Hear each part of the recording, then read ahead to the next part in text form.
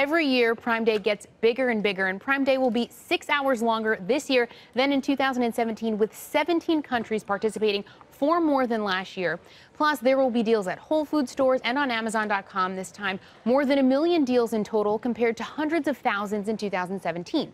Coresight Research predicts $3.4 billion will be spent on Amazon on Prime Day, up from between $2.4 to $3 billion last year.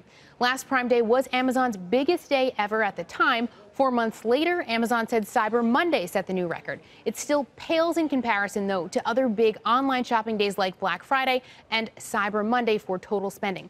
Prime Day brings in a fraction of the sales Singles Day brings to Alibaba, predominantly in China, with more than $25 billion spent. And it's not just Amazon that benefits. An AlixPartners survey says that nearly 40% of Americans plan to shop on other retailer sites this year on Prime Day, up 8 percentage points from last year. And Adobe says last year retailers with $1 billion in sales or more saw their online sales increase and an average of 35%.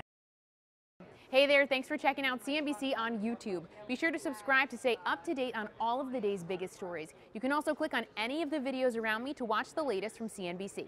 Thanks for watching.